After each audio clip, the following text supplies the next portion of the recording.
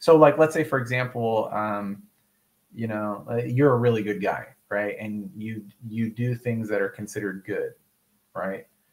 Uh, how would you be rewarded for doing that good? I think the idea of good, right, and wrong are probably a little bit different. Um, it would be only there's the concept of karma, but it's Okay. not like a cosmic justice machine. Karma Okay. is a Sanskrit word. It just means action, it means doing. So it basically means you're doing it. So when you say you have bad karma or good karma, it's like, well, you're doing it, so you've only got yourself to blame. Mhm. So Um, let's say somebody was really, really good, like you're a really good guy, right? And if you were to reincarnate, right, just going along with that construct, mhm. what would your reincarnation be of like a greater status than your current one, or would it be of a lesser status? Now that can Yeah, be, yeah, the, you know what I'm yeah, saying? yeah. In that sense, there aren't people who are better or worse, but there are Hmm. worse situations to be in the world. This isn't my position, but the position of these people would be that as a human being, you're in the middle position. You're able to actually escape the wheel of samsara.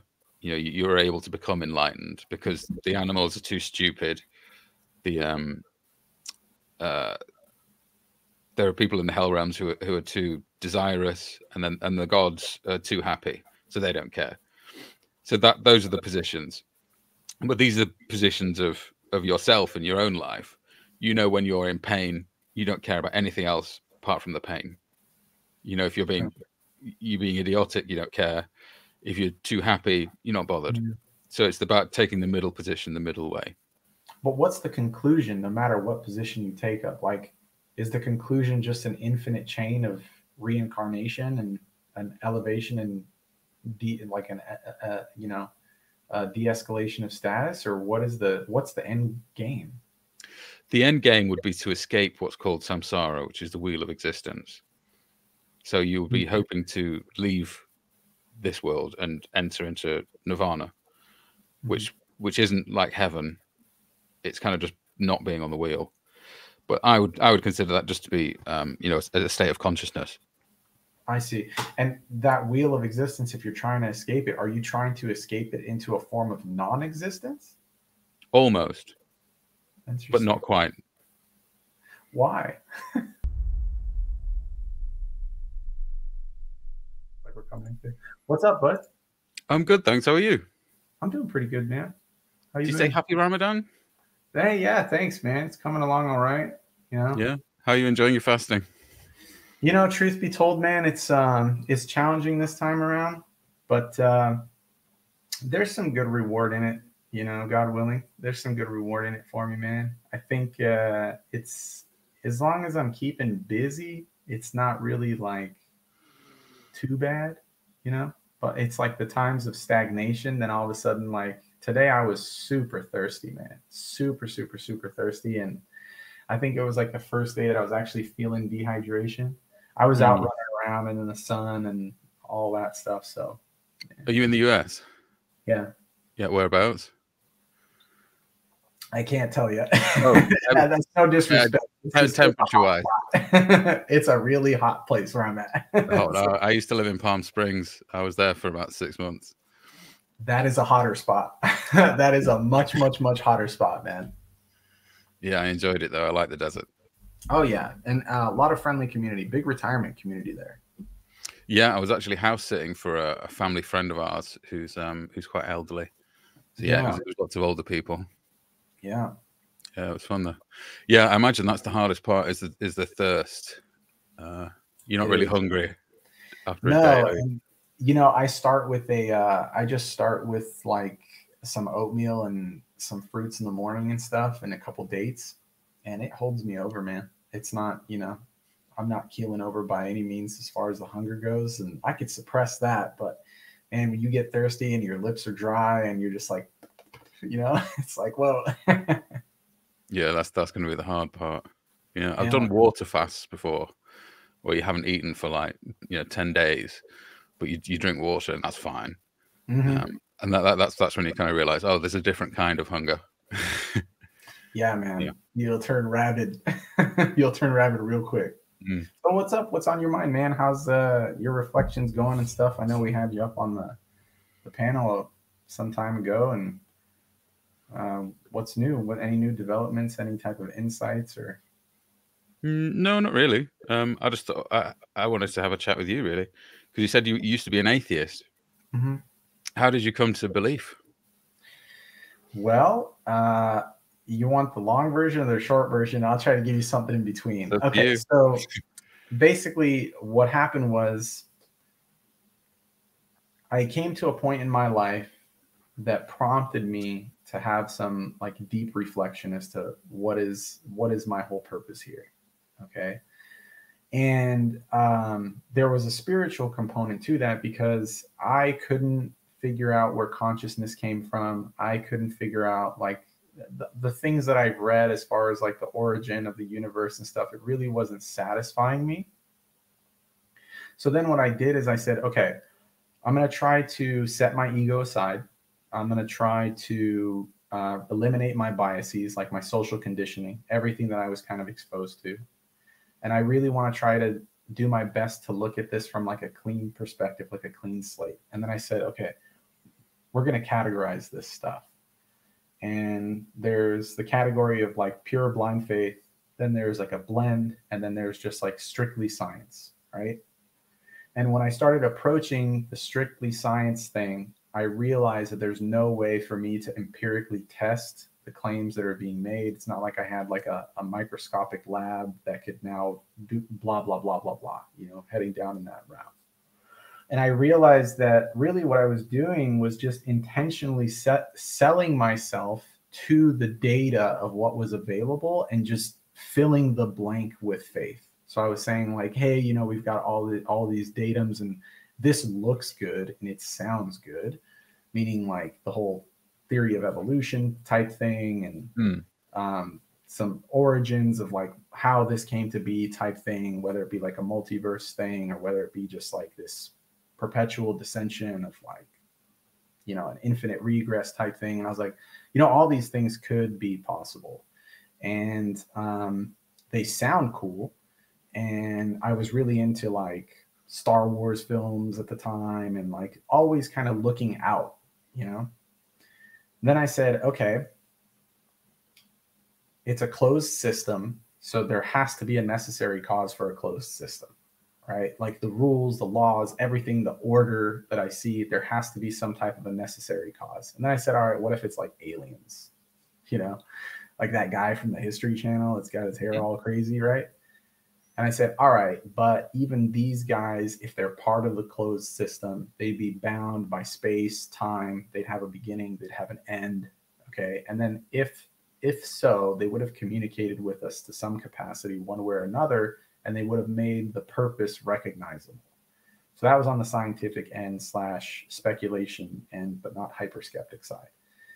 Then came the religious end, which was, okay, damn the science. You have to take a look at scripture, try to remain as objective as possible, meaning like don't take a look at people, don't take a look at their actions, anything that can be like a microcosm of society. Don't do that. So I mean like groups, right? Movements, don't take a look at that. Rather, just stick to an objective view of the scripture and see what it says. Okay. So then I said, okay, if there's any contradictions, if there's any mistakes, if there's any lack of preservation, if there's any unfulfilled prophecies, if there's any like egregious errors, okay, then you would have to explore deeper as to what actually happened and why would whatever entity we have contact with from a religious standpoint allow for something like that to happen. Would the test be fair? Would there be a level playing field? You know what I mean? Mm-hmm. Then the blended approach was see what agrees with both, meaning there's an encouragement, or there should be an encouragement in religion to seek knowledge, to study, to explore what you can empirically test both within and outside of yourself. Don't completely disregard logic and reason. I'm talking like super basic stuff. Last time you're asking for like, what logical system are you using? And the thing that I wanted to tell you is just basic deductive and inductive reasoning. Nothing too heavily philosophical, because although I really appreciate philosophy, I found that you just keep digging into like various rabbit holes, and it's just a bunch of unanswered questions. And to me, like, I'm about getting to a conclusion, Yeah, philosophy is not for you then. Yeah, I mean, it like, I love it, I appreciate it in part, but to me, like, by the way, man, I straight up thought that was a Zoom background, dude. You just pulled some crazy stuff right now by reaching back in that Zoom background and pulling a blanket out of thin air. So I don't know if anybody else found that. Oh yeah, this is my office in my garden. Oh, good for you, good for you. So I appreciate philosophy, but it comes with its own kind of restrictions, and it comes with its own dead ends. So then finally, after looking at scriptures categorically, like, I set standards for myself, and I said, look, if there is this uncaused cause, and if there is this necessary form of existence, it would have communicated with us. It would have sent us some type of guidance or some type of message, and it would have sent us some type of messenger to deliver that message. And that message had to have been preserved, and it had to have given us ways to test it, right? So, and it can't categorically have conflicts. So it can't be like, oh, there's 2 gods or 3 gods or 100 gods, because you wouldn't know which one of those is talking to you. And if there is more than one, right, from an Islamic paradigm, there would be a power struggle. So, like, for example, if one of them destined for you to pass away on a certain day, and another one disagreed with you passing on that certain day, one of them would be wrong, right? So categorically speaking, I eliminated all religions that preached any form of polytheism or any form of like multiple deities or anything like that, right? So after looking at the scriptures, the higher category ones, and after reading the Quran, I accepted Islam probably close to about 12 years ago, something like that. And ever since then, it's been a very enlightening experience, in the sense that the things that I was looking for, they were fulfilled. So I was looking for pragmatic guidance, that was fulfilled. I was looking for communication, that was fulfilled. I was looking for the ultimate purpose, like, apart from, taking care of yourself, feeding your family, yada, yada, yada, the basics. There was the ultimate purpose, which was to reconnect with that source of creation, and to be of service to him. And then that also quenched my thirst for the consciousness answer. It quenched my thirst for what happens beyond. And naturally, there is a faith component even with Islam. However, what I really appreciated about it, which was different than any other religion, is it encouraged you to go do your due diligence, but be sincere in your conduct, and you will get to the truth if you are sincere with yourself, with your own limitations, and so on. Now, my ultimate transition from atheism to the acceptance of Islam was quite literally after doing all that due diligence. It took me about 3 years, right? And it's because I kept collecting golden nuggets of things. And then finally, when I was ready to let go of my own ego, was when Allah subhanahu wa ta'ala opened up my heart and opened up my mind to the truth. And now it was just a pushback from Satan of procrastination to take my shahada. So eventually, after that, some time, right, included in that 3-year period, is when I accepted Islam, because I realized that I have sufficient knowledge of, the things that were satisfying me and that were obviously apparent. And if I were to reject it at that point, I would just be lying to myself. you know. So Oh, that's hopefully that answers fascinating. your question. Yeah. Yeah, it did. Yeah, thank you very much. What scriptures did you look at? Obviously, the Bible and Yeah, I've got even I've got my MacArthur Study Bible right here. I took a look a little bit in the Vedas. I took a look at the Quran. Naturally, when you've got this thick of a Bible, you have elements of the Torah in it, right? Like the Old Testament.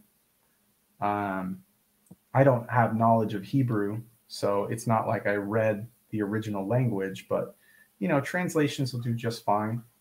So yeah, to that's just basically. the Vedas. Mhm. Yeah, just very briefly, I found things in there that alluded to there being, one deity worthy of worship.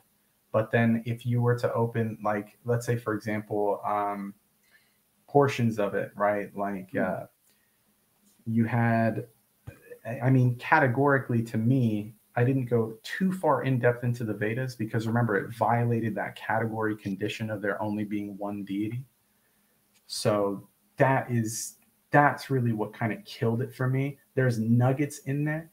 I forget which portion of the Vedas it is. It's been so long since I visited it, Mm. but it says multiple times over. I mean, even when we did the stream on Hinduism, the Ramayana, um, there's elements, and you can Google it up. There's elements in the Vedas that allude to there being one supreme deity. Oh, And definitely. That's definitely their position. yeah, there is. They believe in the Brahman, and the idea is that everything kind of connects to him. But what I couldn't get away from was the methodology on how that all connects to him. It didn't make Mhm. sense to me, especially the whole idea of like avatars. Yeah. It's to me, it is it's ill befitting for an all powerful creator to have like either a portion of himself incarnate in some way. I don't think it's have to. I think it's enjoys doing. Yeah, Like I it's I a don't know, drama. man. I think there's definitely like room for conversation there because I would think that like when you say enjoys doing, like how would that play into providing guidance for people? You know what I'm saying? Because what else did he do? He didn't send messengers from the Hindu scriptures. I'm I mean, not. they have rishis, but they're not really They're not, I don't No, know. yeah, I they're think not the message prophets. is They're not sent. anything like that. It's more like God's kind of playing a game of hide and seek with himself Yeah, to entertain himself, and we're all part of that. that's kind Would of be the that's a good way to general. put it, I guess. It's like, okay, well, to me, that's I don't know, Mm.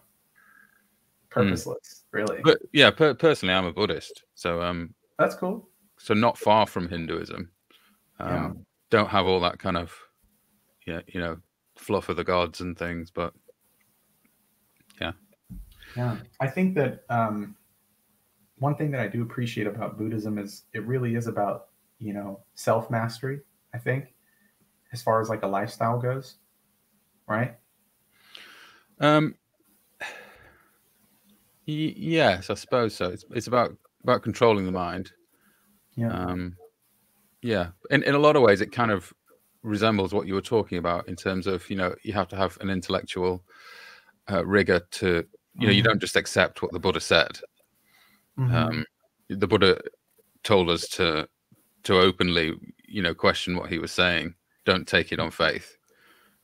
Find out for yourself. If you don't agree with something, you don't agree with it. That's fine. Yeah, there are no tenements of belief in Buddhism. That's what kind of attracted me. Yeah. How would That, you question it? Like, how would you go about, validating or vetting what he is saying or is indeed true? yeah, we'd probably go to the very basics, which would be the Four Noble Truths. Hmm. So everything in the world is changing. That's something that you could question. That you could validate that for yourself. What does remain the same? What doesn't? What isn't in flux? And when you spend a long time kind of questioning that, you kind of realize, oh, actually, no, there's nothing that Hmm. isn't changing in some way. Hmm. Nothing stays the same. Mm-hmm. So that's one element you could say, well, is that true or is that not true? Mm-hmm. And then you'd look at, the next sort of claims of the Four Noble Truths would be you suffer, and the reason that you suffer is because you attach yourself to some things that change. Mm-hmm. So you think, well, what is suffering? It's about that kind of contemplation. Mm-hmm. Yeah, it's not about the the Vedas true. Is there like a sixth realm of hell and all that kind of thing? It's like, no, it's all metaphorical, in my opinion, anyway. I'm even agnostic on reincarnation itself. Mm-hmm. You don't have to be a believer of, you've been here for eons and eons and eons. Mm-hmm. And from a Buddhist standpoint, I mean, you're believing in reincarnation. Is that the position, like the Buddhist position? There isn't really a Buddhist position because it's different. There are no tenements of belief. So you could say, yes, I believe entirely in reincarnation, and next time around, I'm going to be a beetle or a dog or something, or whatever. That could be someone's position. That's Mm-hmm. certainly not my position. My position on reincarnation would be that each moment you are born again into a new world, I suppose. From the start of our conversation to now, we are different people. That would be my position. Sure. Is there? I'm curious. What's the system of accountability like? Like, how would someone reach an end?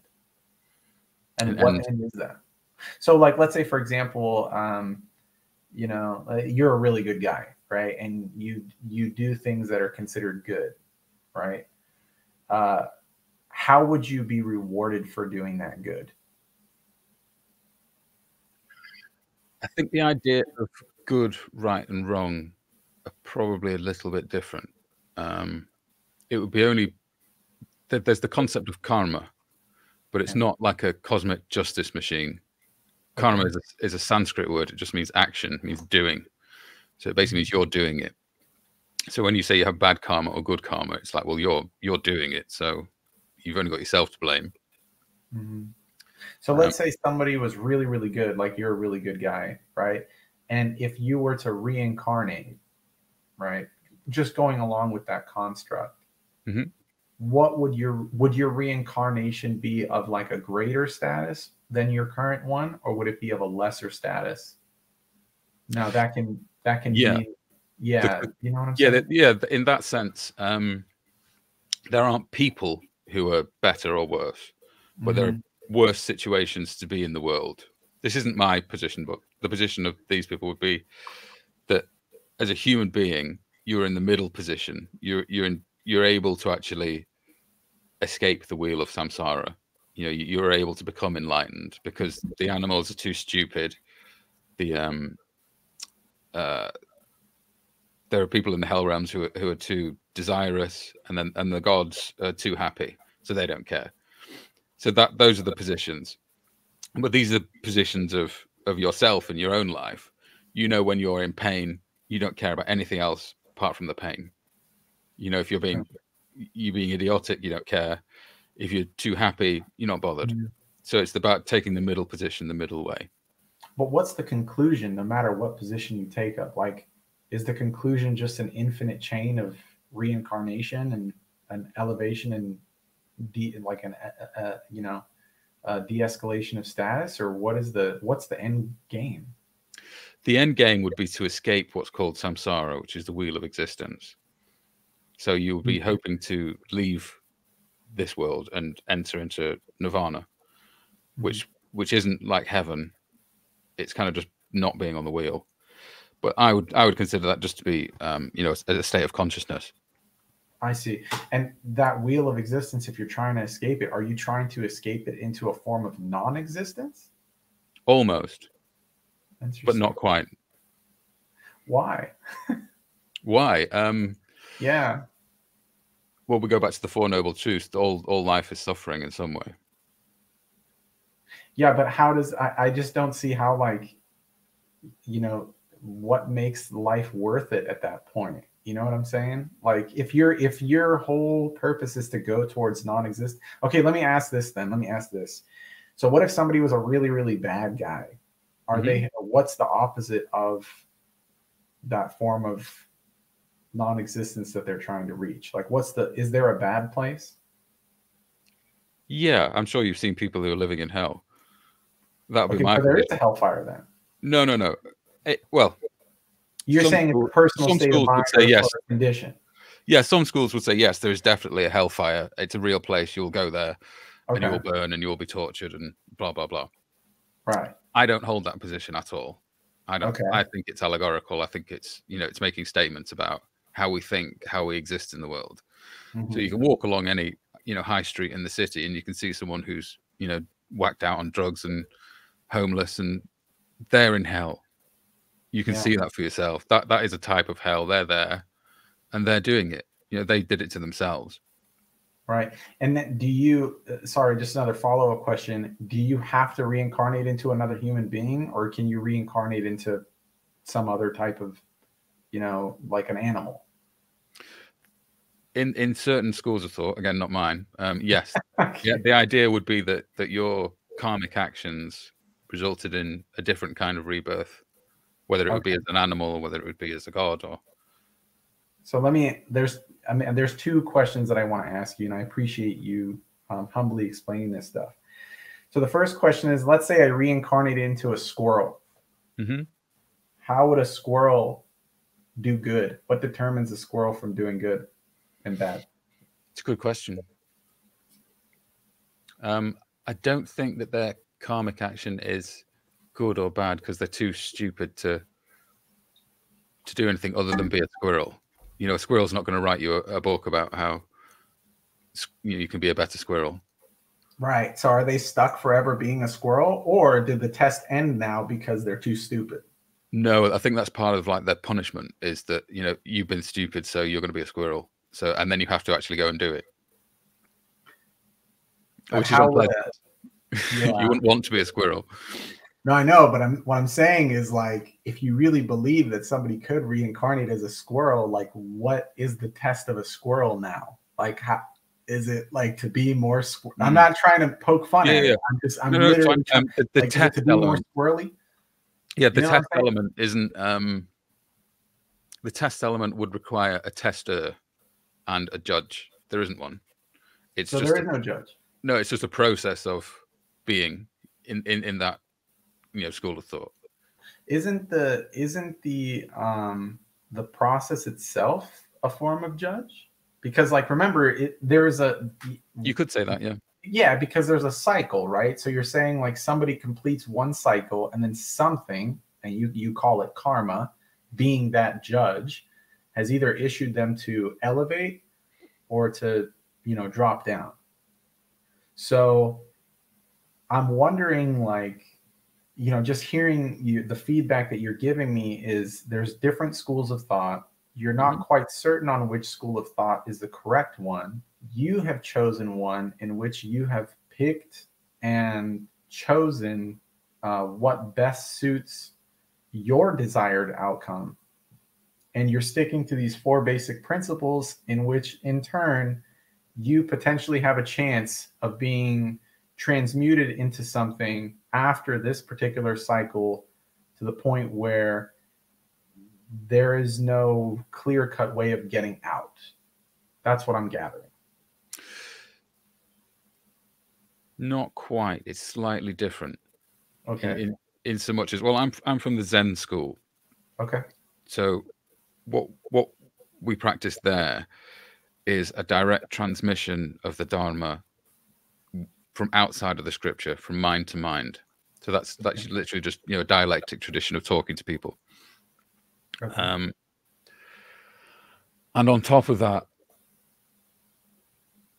we believe in satori, which is a sudden enlightenment, a sudden awakening, and that's achievable to anybody at any point in time. Even the squirrel? No, the squirrel's a squirrel. Okay. You can't explain karma and the world to a squirrel. Okay. Yeah. So now here's the thing. If you were, because obviously you're a man of intellect and a man of reason, right? Do you believe what you're upon is reasonable to the point where you're willing to bet everything on it. And the caveat is that you are convinced there is nothing better. So I'm gonna restate that again. From what you currently believe, the gamble that you're making is that nothing better exists. No better system exists apart from this karma system and this enlightenment system, which includes cycles, which has no clear-cut system of accountability, and that your judgment is left to a process in which you yourself do not understand, and you feel that nothing better exists. As an explanation for the situation we find ourselves in, I would say that yes, at this moment in time, I would definitely say that it's a descriptor of the world as is. Because I was saying, you know, part of the Zen tradition is it's direct pointing. So it's a case of just look for yourself, you know, experience it for yourself. And that's something that you can do. So that's, again, it's like a fallibility test for the Quran. You know, you say, oh, it's got these tests, you know, write a verse like it, etc., etc. With the Zen school in particular, it's an invitation to look yourself. You know, go have a look for yourself. There's a phrase in Japanese called Genshi Genbutsu, which means go and have a look. You know, so that's sort of what meditation is in a way. It's the contemplation of the teachings. It's changing your state of mind. The goal of which is a mystical experience that people call enlightenment. Sure. And the thing is how would you determine if that enlightenment is in fact the ultimate reality and is true? Now, and let me kind of preface that a little bit. So the reason why I asked that is because it's your current reality and your current truth, right? Mm-hmm. And that's why I think what's happening is when you're doing these types of deep reflections, is that you are basically trusting your intuition, because that's all you can work off of. You basically said, go see and do, right? And then you're going to gain some type of there's going to be some type of an intuitive thought on your reflections. You're going to say, okay, I feel like I'm headed in the right direction. Right? Yes. Okay. To a degree, yes. Yeah. Yeah, but it's a great degree. It's not just like a small one. I mean, when you're going and having these experiences, right? Which only you can have that experience, which is what's relative to what's happening to you at the time, given your age, circumstances, including financial health, everything. You're going to have your unique experience, right? Yes. Yeah. Absolutely. Someone else who has their own unique experience can come to a completely different conclusion. Yeah. Right. So this is what concerns me. No. They wouldn't come to a completely different conclusion because we're all looking at the same thing. Well, you might be looking at the same thing objectively, but what you're telling me is that your subjective intuition is making the decision to proceed forward to take it as the ultimate reality. That's what's happening. Yeah, but the framework of Buddhism would be a case of look at it this way. It's what we would call right view. Okay. So it would be a case of this is the framework that you look at it in, and it's up to you for when you actually see it. So you are looking at an objective world that we all share, and from your subjective position at the moment, you are suffering. You're someone who, yeah. There's lots of things of analogies and things. One of them would be you're walking through a forest, and you've been hit by an arrow. And instead of going to go and get help and say, oh gosh, I've got to get this arrow out, it hurts. You're looking around going, who shot me? Where's the bow? You know, what kind of arrow is this? And people say, well, you've still got an arrow in you, you know, take it out. Say, well, and I can't go anywhere until I know where it's come from. That's the position of someone who's looking for God. You know, just take the arrow out. Stop yourself from suffering. It's possible. What if the arrow were to lead to more harm? Taking it out would lead to more harm. That's when you suffer twice. So that's another analogy with an arrow, is that you're not only hit once, you're hit twice. because you're hit with the arrow, and that hurts. That's painful. That's natural. Pain is natural. Sure. In an enlightened state, you if you punch a Buddha, he'll say "ow." It doesn't work that way. So So when you are here's hit with the arrow, you then say, "Is it poisoned? You know, am I going to die? How am I going to get it out?" You know, rather than just doing. Well, let's explore this. So every single one of us was hit with the arrow that is life, right? Yes. Okay. And we need guidance on what to do with that arrow, which is life, right? Yes. Okay. The difference between Islam and what you're doing is that I'm receiving guidance from the one who created life. And he has told me what to do with that arrow, and I don't have to guess if it's poisonous or not. And what you're doing is you're saying, well, I'm going to explore that arrow and I'm going to bank my own intuitions on what I think is best to whether or not remove it, if it has poison or not. And both of us are looking at the same problem with different time limits that we don't know of, meaning both of us know that we're facing death, period. Now, I'm choosing to follow the guidance of the one that also created death.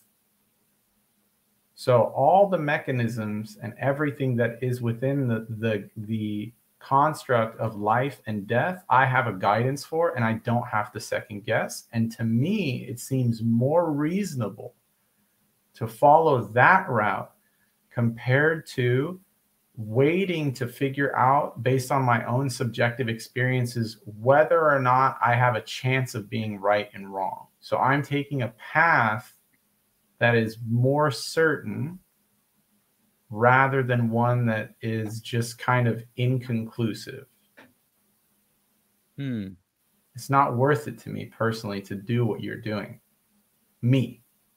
And I would invite you to that same way, which is Islam, so that way that you have that same guide, which is Allah. Maurice, I took the arrow out. No, you're still alive. You didn't know if you took the arrow out or not. I don't. Oh, I'm completely changed now from where I was.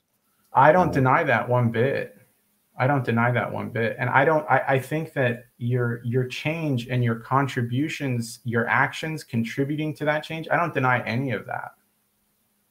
I'm not questioning that, bud. What I'm questioning is what's going to happen to you with your conviction once the life element ceases. That's what I'm questioning. And I think you're upon uncertainty, and I think you're upon conjecture, which is exactly what the Quran says. And that's why I'm genuinely wondering, why would you put yourself through that? I'm not saying that you haven't become a better person from where you were. I can't challenge. I don't know who you were. I can't challenge any of that stuff. You know what I'm saying? But I'm saying what you're telling me, right? Multiple schools of thought. You're electing your own path. You have your own experiences, but you're looking at some things objectively through certain principalities.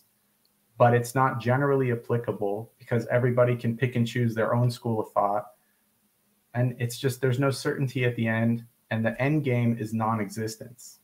I don't know, man. That's really tough to swallow, dude. It really is. Yeah, it's difficult. Yeah. Yeah. But what's worse about it is not only is it difficult, but it's uncertain. So you have a grander faith that's not based off of any certainty. And I'm wondering how you're busting that out with such confidence. Well, there are two roads to Buddhism. One of them is faith, and the other one is reason. Okay. So you can come. I didn't come to it through faith. I didn't believe that the Buddha was born out of the side of somebody, and flowers grew from where he walked. That's total nonsense. Absolutely ridiculous. It's lovely poetic language, but it's not the real world. So the Buddha was a man who basically said, "This is how things are. Go and investigate for yourself." And I'm someone who would have enjoyed having a deep faith in an almighty God. I would have enjoyed being a Christian or even a Muslim and think, yeah, I'm loved by an almighty, omnipotent God. That's great. I just don't believe it.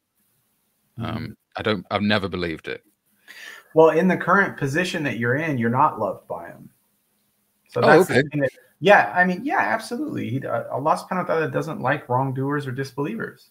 So that's, and understand that I think maybe, you had the pleasure of talking to several Christians through your lifetime, but we don't believe in this like kind of kumbaya, you can do whatever and God is all love kind of thing. No, there's conditions in order to earn the mercy and the pleasure of God, right? So like you can't just be going about doing a bunch of different things that are harmful not only to yourself but society as a whole, or violating the conditions that he set forward, and expecting for him just to be like, oh, it's all good, I love you kind of thing. If that's not the Islamic position, so that's why I would say, like, I know you have a copy of the Quran, right? I have several. Yeah, I know. I remember you showing me one, right? And I think that,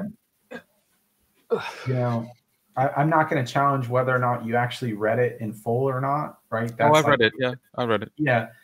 But I would say I would confidently say that I don't think you read it sincerely with like an open mind.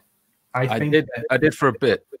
Okay, that's fair. I appreciate your honesty, man. Yeah, and then I thought, no, not for me. And I also read Sahih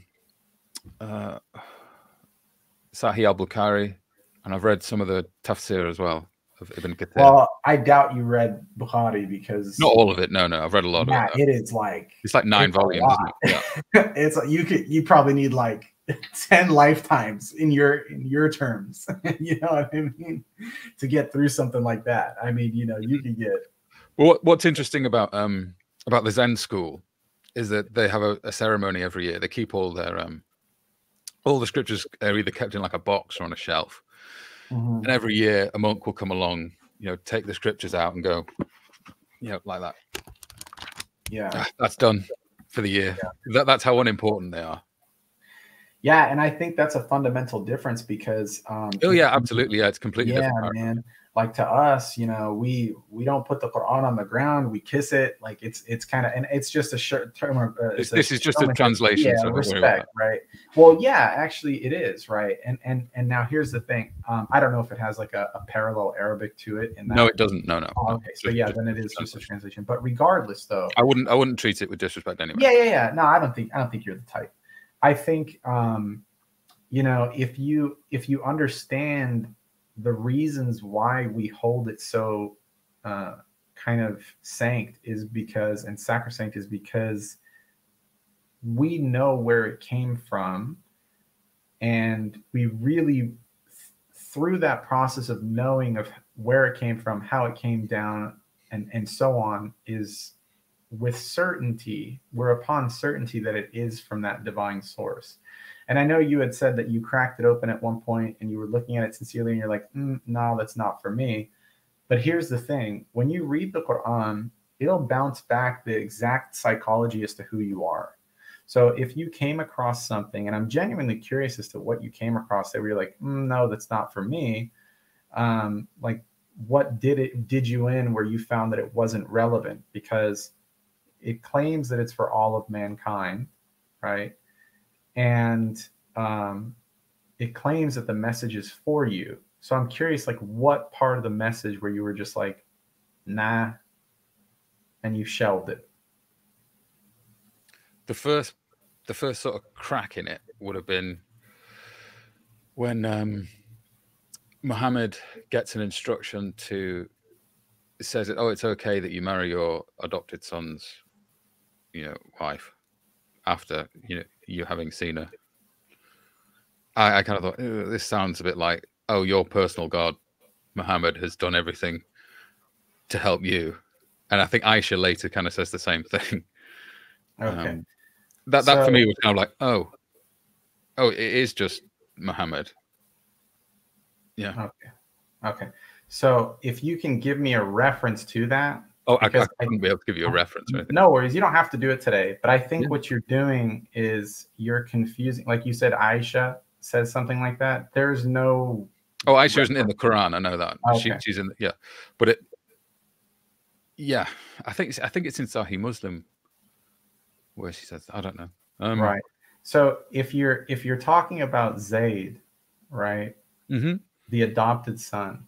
So the reason being is because there was a habit that was being built, saying that Zayd is now the son of the Prophet. Okay, and I want you just to think from an outsider's point of view, which is very, very easy, right? In Islam, when somebody is an adopted son, they are not a blood relative to you. Okay. So if there was a divorce that happened with a non blood relative, I don't see how you can find fault in a marriage happening, not for the purposes of the primitive mind jumping to the conclusion of primitive thoughts, but rather for a different purpose, such as like the preservation or the protection of what once was. Do you understand? Preservation So, of what once was. What do you mean? yeah. So, I mean, let's say, for example, if it's a preservation of tribal structure, okay, because you have to take a look at the marriages of the Prophet, peace be upon him. Many of the people were his elder. Mm-hmm. Okay. Many of the women that he married were his senior. And many of them were widowed or in a state of need. Right. So it's not just these primitive desires that are going forth. You have to explore something like that in depth to figure out exactly why something like that was permitted. You know what I'm saying? Yeah, I understand the apologetic. No, no, I no, do. not the I do get apologetic. that. It's not an apologetic. It's the reality of what was Sorry. happening at the time. By apologetic, I mean defense of scripture. No, I know what you mean. I know what you mean. I'm saying that you have to be respective of what's happening at the time. Okay. Yeah. Right. Yeah, I And then, do get that. I understand that. Like in yeah. terms of one of the major criticisms that people often have is, the age of Aisha. And I think, well, yeah, at the time, that would have been less egregious, of course. Mhm. And we would be committing, like, as you say, some kind of logical fallacy of presentism. Yeah.